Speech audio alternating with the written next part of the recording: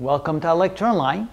A few videos back in this series we talked about the direction cosines, but we didn't show you how to actually find the direction cosines.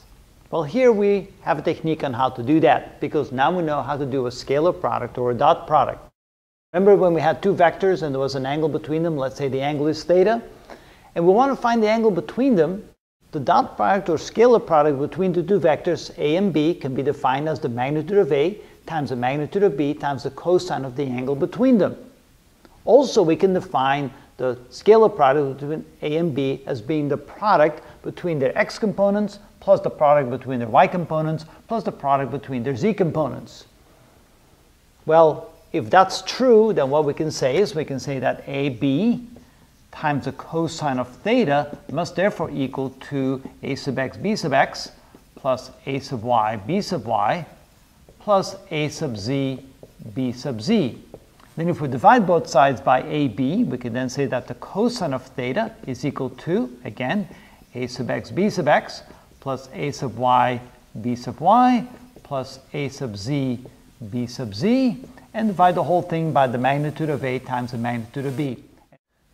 And finally, now that we have that, we can see that theta is equal to the arc cosine of the ratio of the product of their x components plus the product of their y components plus the product of their z components, all divided by the magnitude of a times the magnitude of b. And then, of course, remember that the magnitude of any of these vectors can be found. For example, the magnitude of a can be found by simply taking the square root of the x component squared plus the y component squared plus the z component squared. Of course, exactly the same for the b vector as well. Here you can see that it's easy using the dot product or the scalar product to find the angle between any two vectors by using this equation. And let's go ahead and box it because it's such a nice equation right here. Now going back to the direction cosines, notice that what do we need to do to find the angle between any vector, let's say the a vector, and the x-axis? That would then be the direction cosine of that particular angle. Let's call that angle A.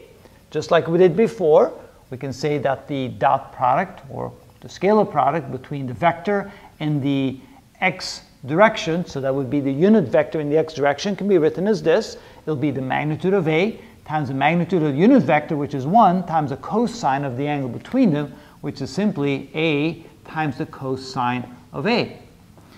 We also can use this second method right here by multiplying their x components together, their y components, and their z components. But notice, if the vector a will have an x, a y, and a z component if it's in some arbitrary point, if it's pointing to some arbitrary point in space.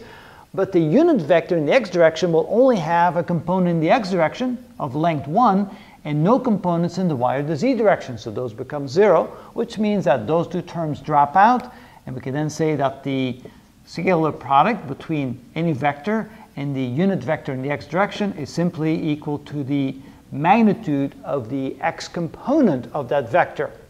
Then if we use the same technique, we can set these two equal to each other. We can say that a times the cosine of a is equal to a sub x, which means that the cosine of a is equal to the ratio of a sub x divided by a. And then we can say that alpha, which is the letter that we use to define the direction cosine relative to the x-axis, which is equal to the cosine of a, which is equal to the ratio of a sub x divided by a. In other words, it's equal to the magnitude of the x component of the vector divided by the magnitude of the vector. We, of course, can do the same for the y direction and the z direction. Then you can see that the two other components, beta, which would be the direction cosine between the vector and the y-axis, this would be defined by this angle. Let's call this angle B. So the direction cosine relative to the y-axis can be written as the cosine of B, which is equal to the ratio of the y component of the vector A divided by A. And then if we define this angle here between the vector A and the z-axis, we can find the direction cosine relative to the z-axis, and that would be equal to alpha, beta, gamma is equal to the cosine of C, which is equal to the ratio of A sub z divided by the magnitude of vector A. So that would be the other two direction cosines, which can be found in the exact same fashion as we did for the x direction. So now you can see how handy the dot product or the scalar product is.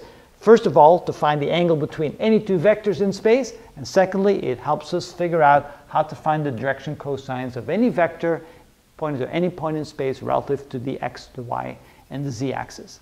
And that's how it's done.